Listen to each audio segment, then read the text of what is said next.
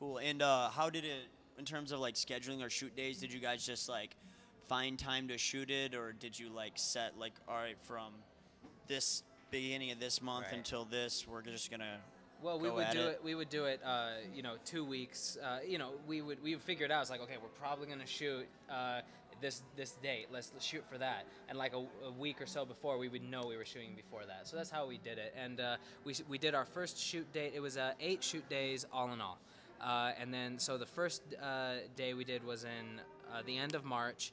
We did 2 days in May and then 2 days in June. 2, 4, 5. I'm missing some days there. Well, I mean, there were work weekends. That's why. So Yeah. we did 2 weekends in May, 2 weekends in June, and 1 weekend in 1 day in March. So Yeah. Oh, nice. yeah. So Was How, it in March or April? it was end of March. Yeah. Yeah. how long, how long were the shoot days typically? Like full days?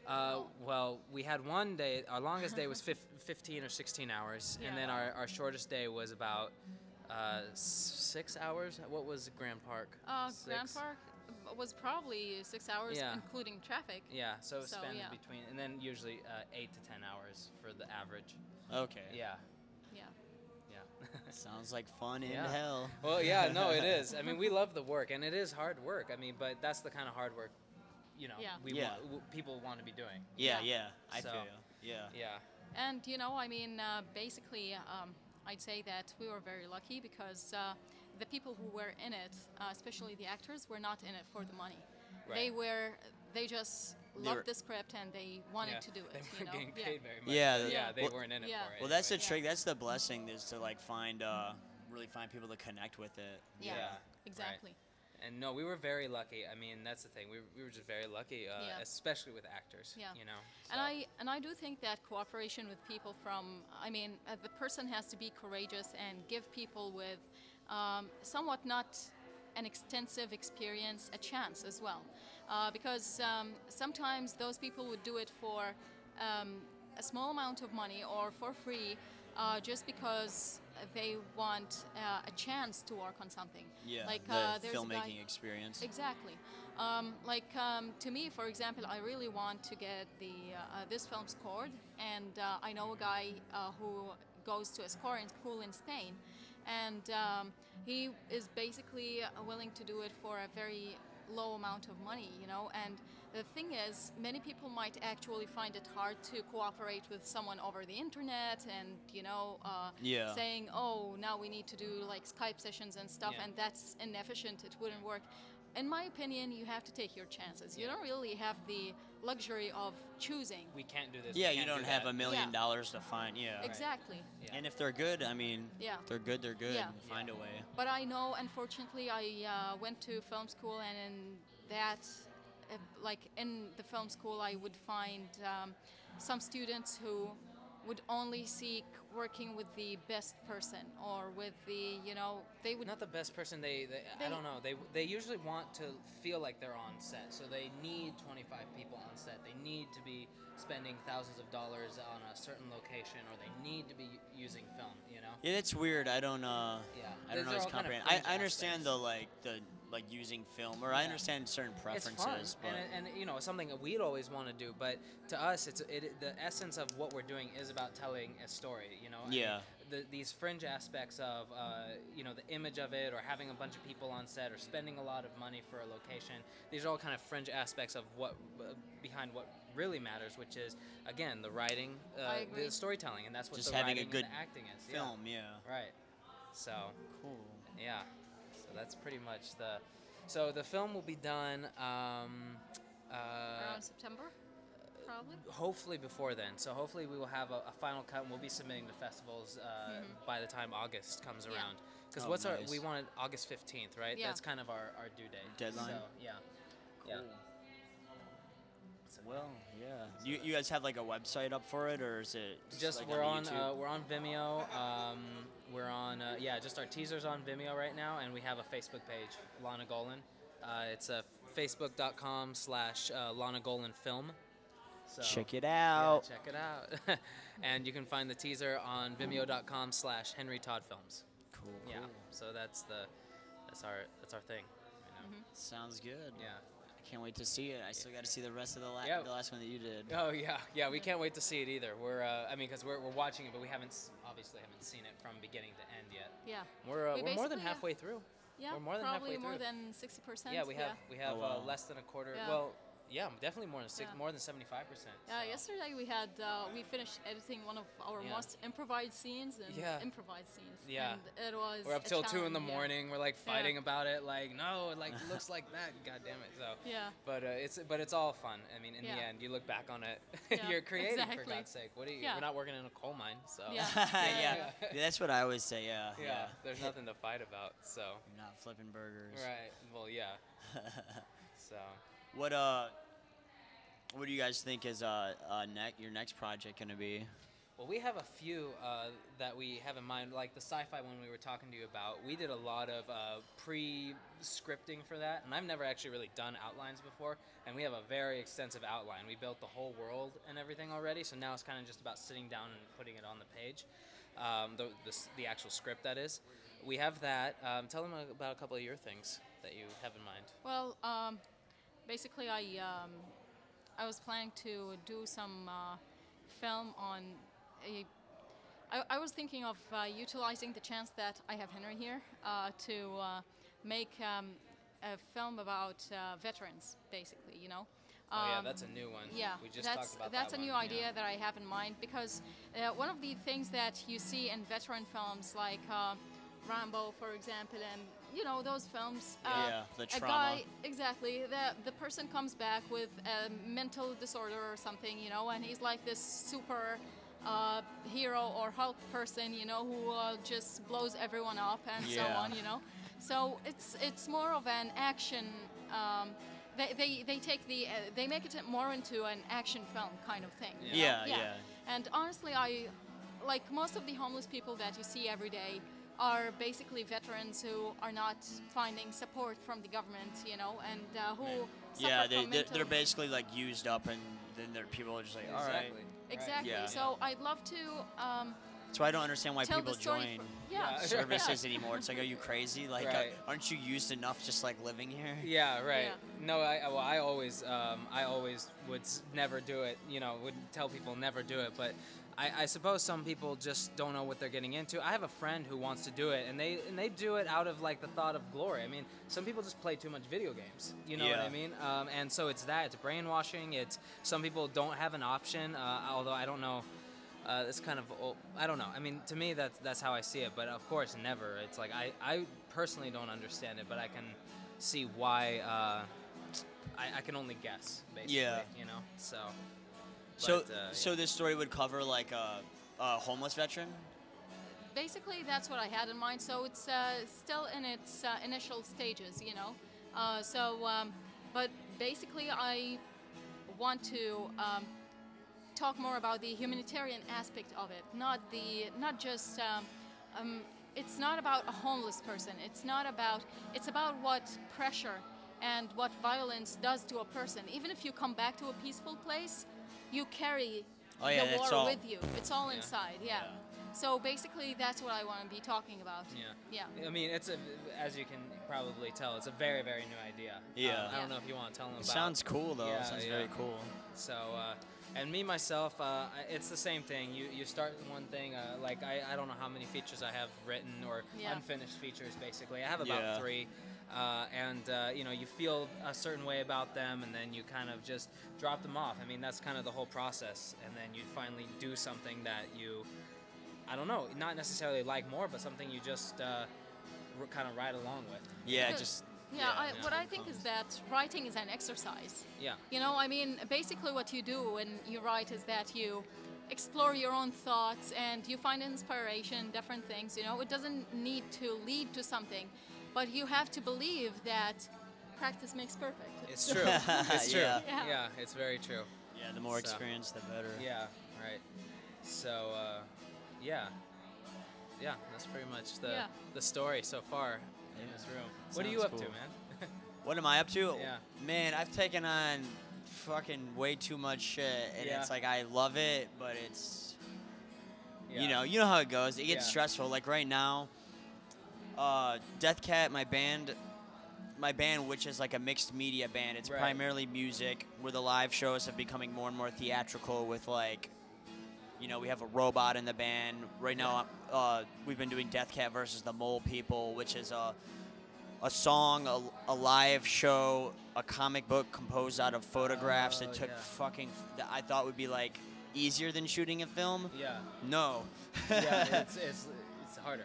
Yeah, so Alright. so many. Just because you had to pose, and then like people didn't read the scripts. Like, I'm thankful my friend, who was the photographer, that, you know, she was part of it, but she didn't look at the script. I couldn't get people, like, Yeah. people are just so like, that's, I don't know.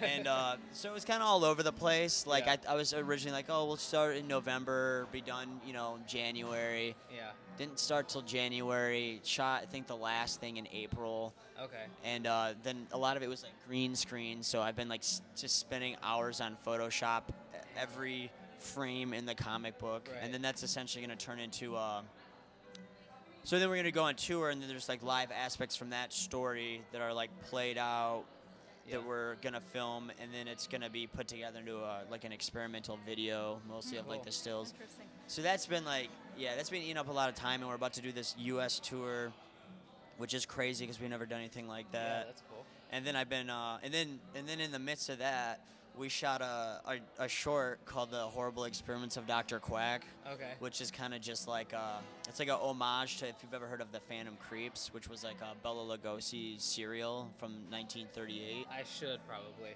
No. Yeah, it's like it wasn't that great, but I'm like real into like old B movies, like B Yeah. horror movies. Yeah. So it's kind of like playing up that, where I was this mad scientist who was like horror and comedy, and my friend has a studio with like a doctor's office and stuff. So, Okay. and it was like, it's like my band acting in it. Is it kind of like, are you like a fan of Roger Corman and people like him? Oh, definitely, Okay. yeah, with all Alright. the Edgar Allan Poe stuff. Yeah, Yeah. yeah. Oh Okay. yeah. Yeah. Yeah. Alright. Interesting. Cool. So we did that, and then I still got to edit that, and then I'm already, like, my mind keeps going, even though I've only done one draft, but it's a project that's been in my head for years called Psychedelic Psychopaths, which is Now, which was the one that I saw?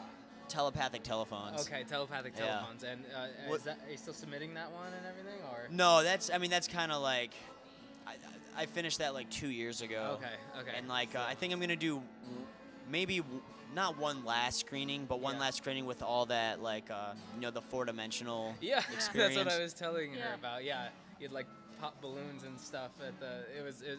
I've never been anything like it before. It was an experience, that's for sure. Okay, good. Yeah. I'll take that, if anything. Yeah, It's a yeah. compliment. No, it was interesting. It was cool. Yeah, I think I'm gonna do the last 4D screening in August 21st at this place called Cafe Nella, just because it's like, it gets pricey. Like, Yeah. like as you saw, not a lot of people showed up. It's hard to get people to show up to them in LA for some reason. But Yeah. back east, it's a little bit easier. Well, yeah, because you're from Detroit, right? Yeah. Yeah. So I don't know. There's some.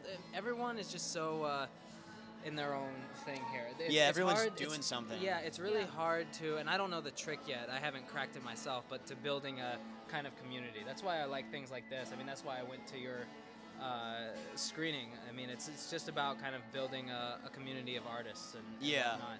Because without it, I mean, you're kind of just dead in the water unless you get lucky. But again, you can't build yourself up without being around people you trust. I mean, that's why we're planning on, keeping this pretty tight knit. Yeah. I mean, you wouldn't let anyone try and break up your band, for example. Yeah, yeah. So, kind of Yeah, those collaborative relationships are important. I mean, Right. it's just important for communicating, and you find people that you resonate with. I mean, that's the only way you can keep going. So, or build up. I mean, otherwise you're just kind of dead in the water solo. Yeah. Well, I think probably because Los Angeles is a bit special because the industry is here. So Yeah. people kind of measure success with tangible stuff, as in, did you find an opportunity or not? Did you start making money or not? So it's not basically about the art of filmmaking. Yeah.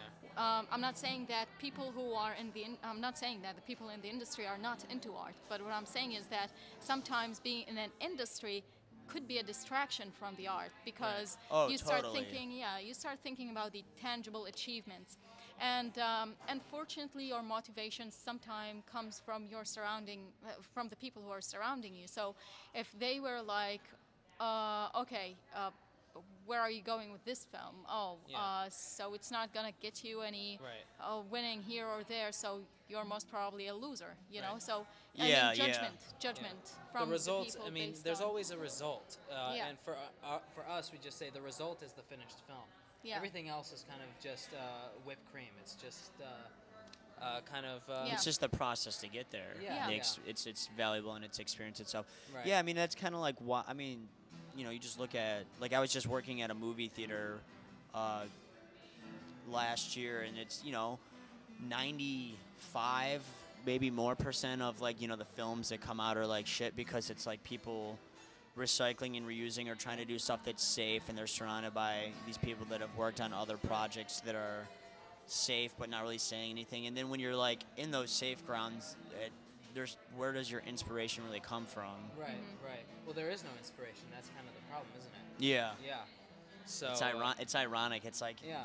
as a struggling artist, you're like, I just want success, and then maybe it's if you're the wrong Yeah. result, you know. Actually, it's interesting because I was reading about the change in the studios even, and people who used to lead the studios were basically artists, and they came from, they didn't come from business backgrounds, as in they were not coming from business schools, So they really cared about, putting something out there for people to, They had a little bit of taste. Exactly. Yeah. Exactly. Whereas yeah. now it's all about business people basically are trained to, and it's not their fault, but that's how you're trained in a business school, to look at statistics, to do things safely, to think about revenue and so on, Yeah. So that becomes the... And there's kind of, so now what you sort of have is this collective social thing where, like you say, people are just not taking any risks. And in fact, that's what people were doing. That's how, that is how people pretty much do. If you want success, you must take risks, especially now. Yeah. Even Steven Spielberg actually complained about that. Because his life has been he covered a long span of the film history in the U.S.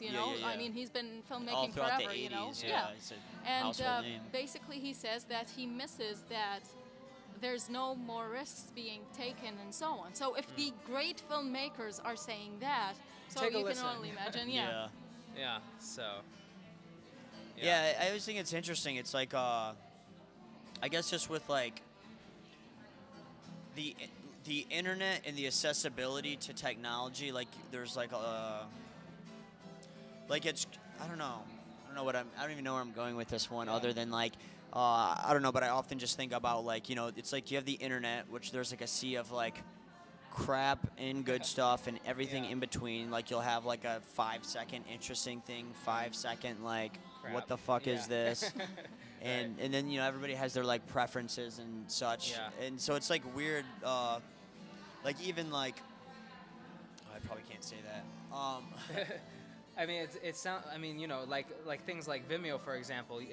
What it seems like, especially with DSLR. I mean, that's what did we shoot on? We shot on the Blackmagic Pocket Cinema. So things like that. What's the Pocket Cinema version? It's like the Blackmagic, but it's like tiny? It's literally this big. Oh, you wow. know? Yeah. And it's a brilliant camera. I would suggest any independent filmmaker at this stage, even higher, Is use it bad with lighting like the regular one? No, it's actually pretty brilliant. It You just depends got to get always on the the lens. lens, The yeah. lens. No, but it powers pretty well. Well, the one thing is the batteries only last about 30 minutes, so you have to have shit. you have to have about like 10 of those or more. But other than that, it's great. Yeah. But with these like smaller cameras, with the ability to make films is getting easier. So now you have perhaps more diversity, definitely more diversity, and perhaps more competition. Yeah. The question is, what kind of talent rises to the top, and what does rise to the top, whatever the top is. But what yeah, that's what the does other it? funny thing. It's Yeah. like who are like even thinking of like actors, just with like media in general. It's like who like I don't know if it's I don't pay attention to shit anymore in the mainstream Yeah. at all, but it's like who really is like a new famous actor that's consistently in anything really like since everything's become so I guess like diluted or like recycled or like who is the last like it's almost I don't know. I mean, I guess there's people doing stuff consistently. Like you Yeah. have all those amazing Michael Bay movies. Yeah, right. Yeah. No, I mean those are. Yeah, I mean those are the studio picks. I mean, to me, I feel like those studio picks, people like the Michael Bays of the world, they're kind of mixed in with the military-industrial complex in sort of Oh yeah, a pretty direct propaganda. way, honestly. Propaganda Yeah, pretty much. bullshit. I mean, everything you see on the billboards is. I mean, things like that are crap. I mean, you have stuff like I haven't seen. What is it? What the hell is the name of the Apple guy? Who did Apple? Who created Apple? Oh, Steve Jobs. Yeah, so things like that. I mean, I haven't seen it. So anyways, I don't know. I mean, you have all these new voices coming up, so we'll see what will happen. I mean, there's so much more existential problems now. So filmmaking almost seems small sometimes. You know? Yeah, sometimes I think about that too. I mean, I just think about like going real out there. Like I'm just like, well, everything's transient. So Yeah. I'm trying to figure out how to like, I'm not even trying to figure it out, but like Yeah. coming to the point of like making stuff that's purposely like transient or like Yeah. works in like a circle. But I guess what I was gonna ask, or what I was getting at before was like, do you guys see like you were talking about like, good quality filmmaking or artists like rising to a top, or even having some sort of like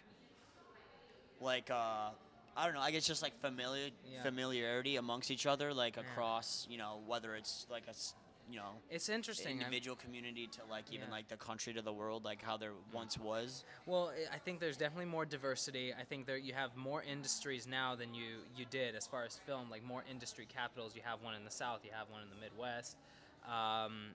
So it's growing. The question really is, I mean, yeah, people ask where's film going to be? And we're asking serious questions are where are we going to be? Yeah. I mean, because, we do have existential problems like nuclear war and climate change. I mean, these are real problems. So the question is, Yeah, pretty and all we scary can shit, do, yeah, actually. exactly. And all we can do is kind of reflect what we're in, basically. I mean, and even these Michael Bay films that you see, while they are a certain type of propaganda, if an alien is looking at these Michael Bay films, they are seeing something reflected in human society. So if anything, we're at least the way I see it, if you're making films, you could be doing some sort of anthropological thing, Like if they dig up your films, they're gonna see something and they're gonna be like, oh, this is what human society was This like. is their record of what was going on. Right, This exactly. is why. I mean, that's the best. I mean, that's at least that we can do.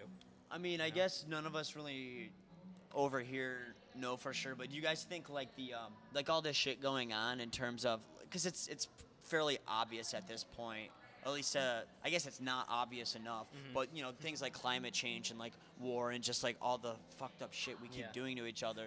Do you think it's like intentional as like a form of actually like destruction and like I guess like perversity of like life in general, or do you think it's more of just like a ignorant, like greedy, like I'm afraid, I just want to keep consuming more blindly? I'll say my piece on this first, basically. Okay, So go ahead. well, I mean, so what's the question then? What is our like direct nature? Are we a lethal mutation? Are we something like a cancer, or are we just kind of ill at the moment? Is this kind of just a temporary sickness that we could perhaps heal and get over? We don't know. We can only do our best. I mean, there are some people who just want to race to the precipice out of either cynicism, greed, or ignorance. And from their point of view, they'd be like, we're not racing to anywhere. What are you talking about? But the science is there. When we're talking about climate change, for example, the science is there. The argument is over. It just is. Yeah, my uncle. Here, I'm gonna pause real